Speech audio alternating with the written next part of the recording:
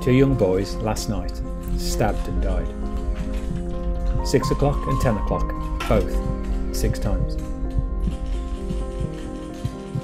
Those bodies won't hear, smell, feel, taste, blink another moment more. That is not just a number, they are a living soul.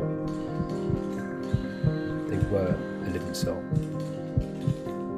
To the government I'd say, help us police, provide different schooling, provide clubs, provide role models, provide reward, provide jobs.